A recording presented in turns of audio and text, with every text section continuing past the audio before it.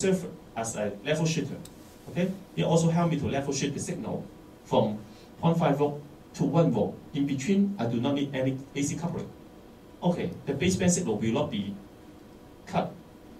I have the advantage of area, and the baseband data can be maintained until the end for the equipment to test this. Okay, so this gives you a way that normally when you want to design 50 ohm buffer, you can use a high voltage design. This will be much easy to maintain the signal strength and also minimize the interface component, just like the C and R. Okay, this is the thing that you can benefit from mixed voltage design and many kind of high voltage designs. In terms of sample and hold circuit, it's also the same. If you have a this switch is a thin-oxide switch at 1 volt, the tracking bandwidth, okay, the RC time constant is bigger, but the distortion is quite low because the overdrive here and the nonlinearity due to the switch is quite high. If you change this thin-oxide to thick-oxide devices, the tracking bandwidth is smaller. If you put at 0 and 2.5 volt, this is the standard supply of this device. You can do the tracking, but it's compared with the previous one, it's slower. But the importance is the distortion is also improving. Okay, so just a simple sample and hold circuit with one switch, one capacitor. What kind of transistor you should use at the sample switch is also depends on your requirement. You want high speed, you use the thin oxide. You use the higher linearity, you use the thick oxide. Both can use different kind of voltage. Okay, then you can optimize your performance, depends on your requirement. Okay, how can you generate 0 to 2.5 volt? 0 to 2.5 volt is a high clock. I cannot use the thin oxide to generate, but you can use the thin oxide as the parallel or at 1 volt design. Okay, this is good. You maximize the efficiency because it works as a digital circuit. 1 volt thin oxide is the best for speed and power. You add a level shifter as a 1 to 2.5 volt as this one. You put this as a thick oxide.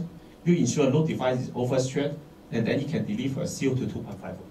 Okay, this is the extra cons. Okay, so here we'll show you extra power. Depends on your application. It may not be good for this one. If you use this circuit 1 volt parallel with this circuit to drive to this here, the power can be bigger than this one if the clock frequency go very high. Okay, so it depends on what application you focus. If you want high linearity, small speed, difference between them will be reduced.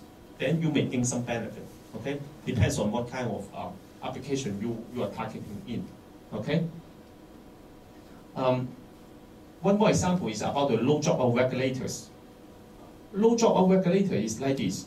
Very simple is that you have a PMOS pass transistor, and then you apply the OTA here, and then you go to the low. You can regulate this VL.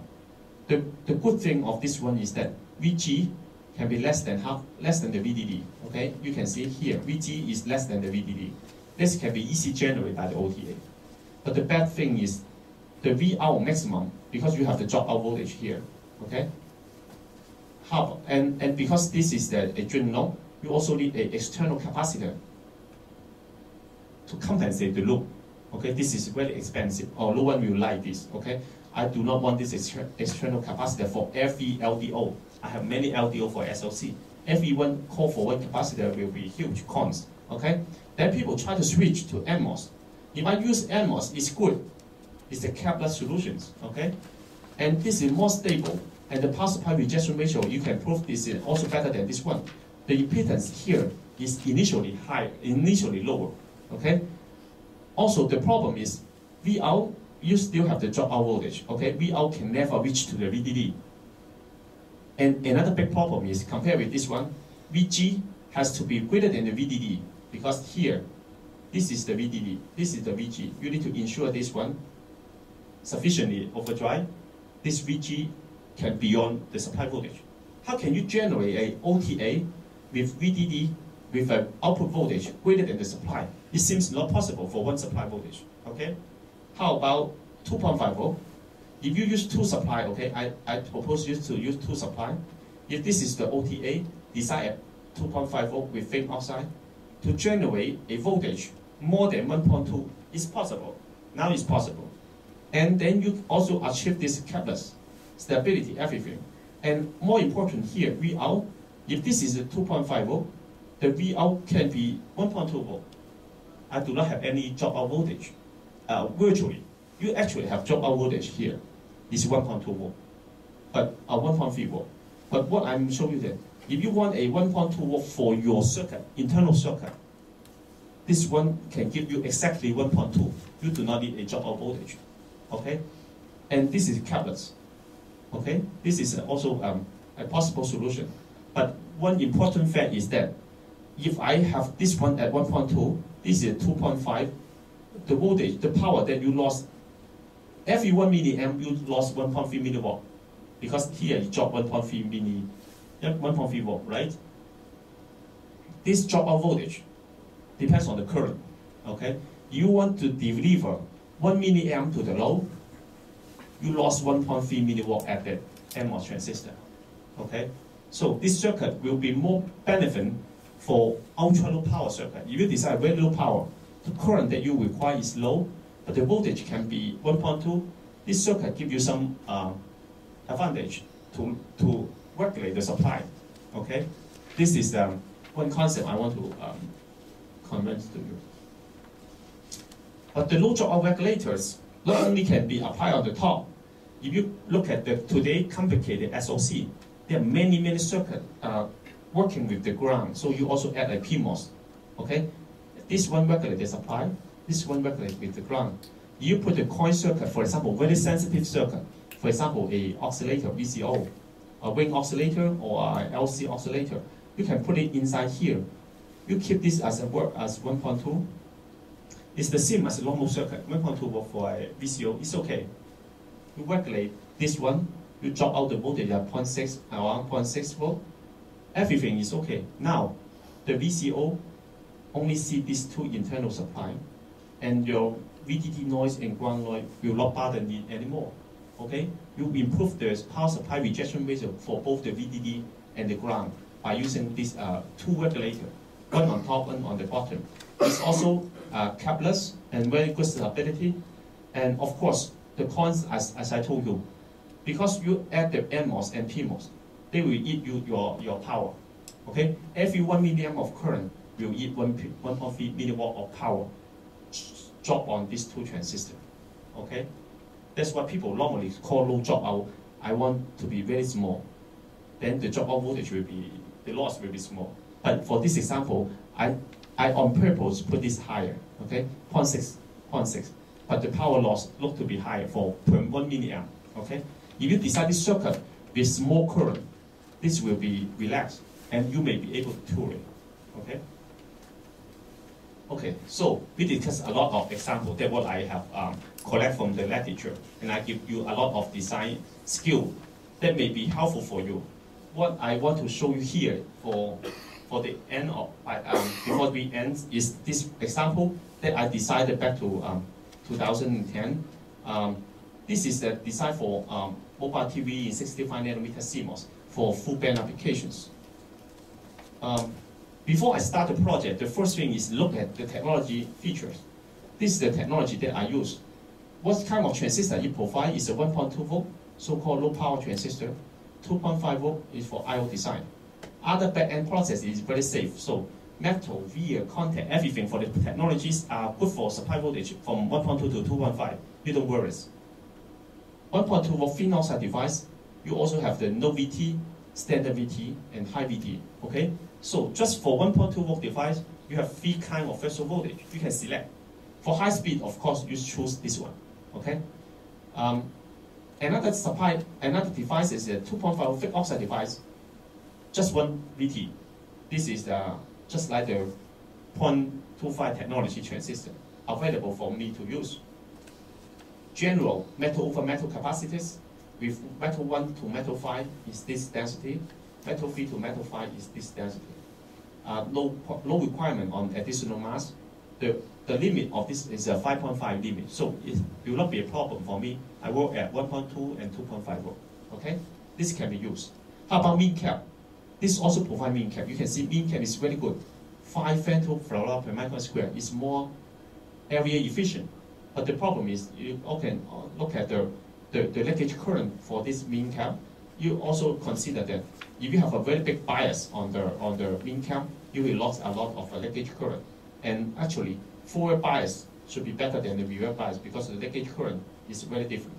But the idea is to show you that if you really use the mean cap, the top electrode should be greater than the bottom electrode when you choose this, because the leakage current is different. Okay? But both can work for high voltage design, and the density is very good compared with the MOCAP. Other component in the resistor is high resistive quality, so 6 kilo per square is pretty good. Deep ML is available.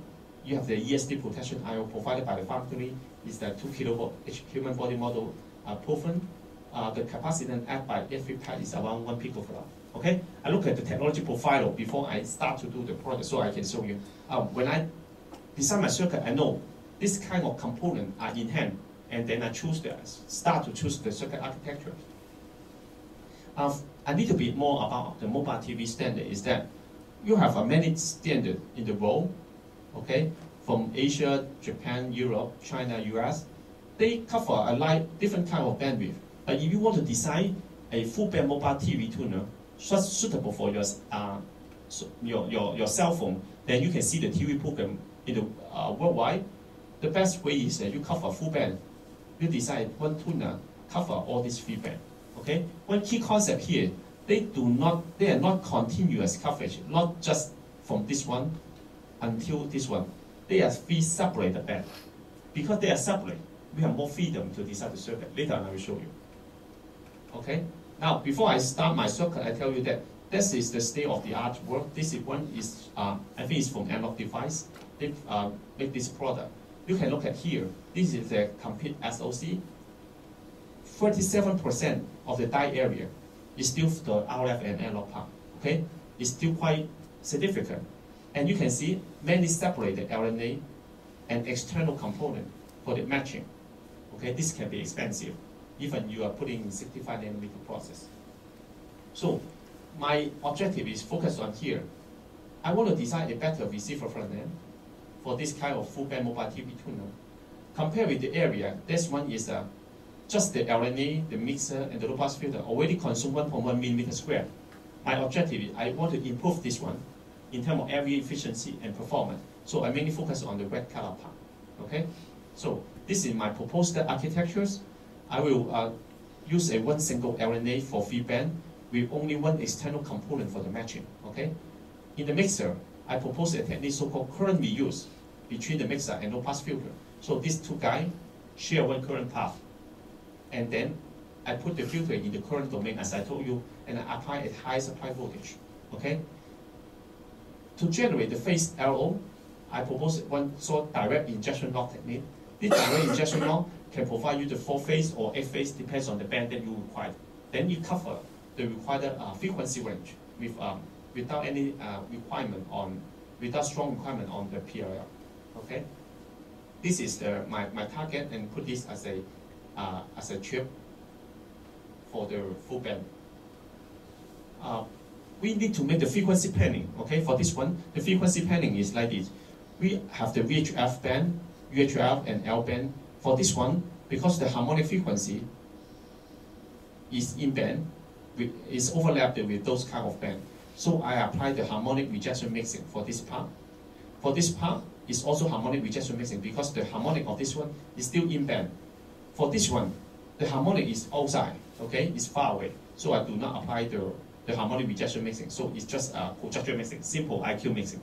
So I need two types of mixing. One is with harmonic rejection, one without harmonic rejection to fit the requirement of each band. Okay, so that's why you can look at the architecture here. I have three mixers.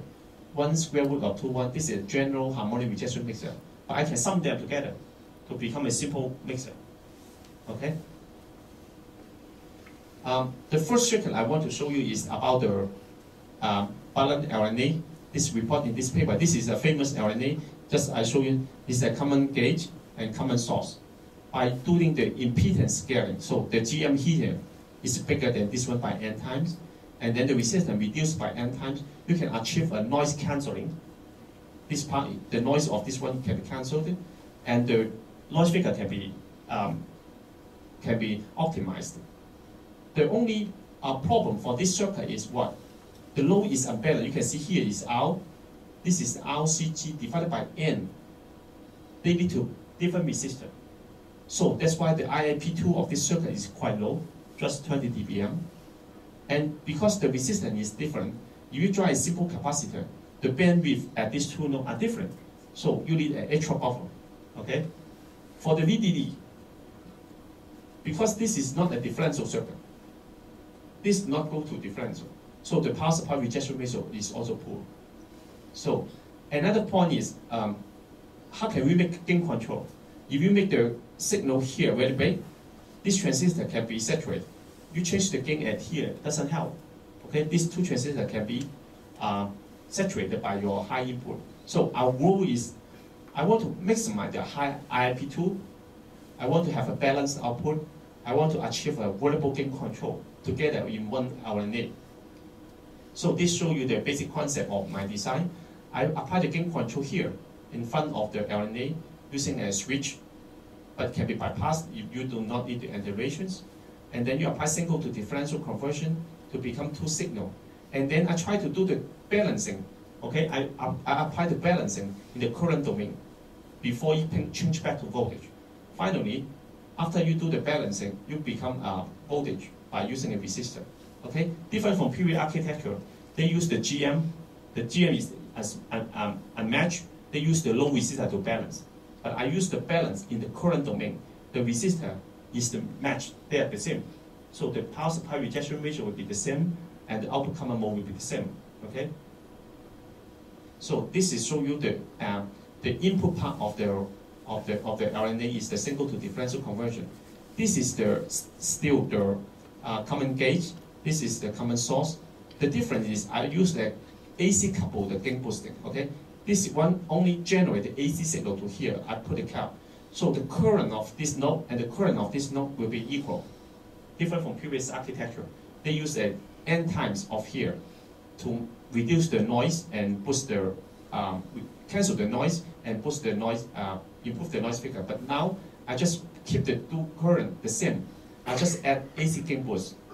And this AC gain boost can also be reused. Loop back to this transistor to create a loop gain here. Okay? When you create a loop gain, the input resistance will be boosted by 1 + 8 times. Okay? If I design this resistance for very low value, for example 33 ohm, not exactly 50 ohm, I can allow more GM. I improve the overall gain and noise figure. Okay? This is the design. To implement this GM, one simple way is to use the inverter. Because the efficiency of the inverter is very high, especially when the technology scale down, we better use the inverter a lot. Every time you talk about efficiency, inverter is the best. Okay? With this architecture, you can generate a single to differential conversions. After the single to differential conversion is in terms of current, I propose this one so-called differential current balancer. This is just a capacity cost coupling by 2 times. Okay, this one times. This is the second times. What is the advantage of this circuit? This is advantage because when the gate and source, they look at the differential signal. Okay, so a single transistor is actually a difference amplifier. Okay, it's a difference amplifier. The amplifier is the difference of the signal, but not the signal. Look at here. If this one connect to here, the gate, this one pass to the source, the GM is VGS, right? So VGS is the difference of the input. I apply 2 times, I can do the balancing of the current in the current domain. So the equivalent circuit of this circuit is like this. You have an input resistor to absorb, and you deliver a current at the output. Okay? So they will be balanced. But for this circuit to work, you have a limitation that I need a double cascode. Together with the input transistor I put here and the loading, there will be 4 transistors, right? 4 transistors, a simple 1.2 volt doesn't work. I need to apply a 2.5 volt here. Okay? With a higher supply, I put the signal in current domain and then do the balancing before you go to the load. this actually is enabled by the 2.5 volt I apply. Otherwise, this technique doesn't work well. Okay, so we amplify the difference. If we amplify is the difference of the signal, you change the priority of the difference. So the signal just balance as like here as the equations. Okay, this one minus this one, another one is this one minus another one. So they are equal, just different in the priority. Okay, so you amplify the difference, you cancel the imbalance between them. Okay, so this is an important idea that we balance the signal in the current domain, then they can be better for the RIP2. Okay, look at the result I show you here. I go back here. This is the input of the differential balancer. This is the middle node. This is the output. Okay, VL1, VL2, VL3. Then you can see the figure here. The unbalance, gain imbalance here in terms of frequency from VL1 is quite large, more than 5 dB. And then after one time of balancing, it becomes around 2.5 dB. And after the third balance, after the second balancing, you'll be at the third node, will be more or less no gain imbalance. Okay? And you can work over a quite wide range of frequency. For our targeted bandwidth, the gain imbalance just less than 0.037 dB. So it's very acceptable now. Okay? How about the phase imbalance? You can see from VL1, the phase imbalance is very big. Then you change one balancing is like this.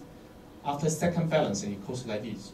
Okay, the phase balance in between the band actually is less than 1.87 dB. But actually, this number look to be high because at the low frequency part. This low frequency part actually is limited by the capacitor I put here. Okay. If I put a very big capacitor, the imbalance can be improved, but the parasitic will be higher. I load down my RF bandwidth. I don't want. So this capacitor cannot be oversized. But if you don't oversize at low frequency, this will be open circuit. It cannot amplify the difference anymore. If it cannot amplify the difference, the phase imbalance degrades. Okay? So this is the trade-off that when you select this capacitor, to make it a difference amplifier, you also have a trade-off between the bandwidth and the size of this one. Okay? So this is how we balance the phase, and the size, the balancing of the phase actually limited by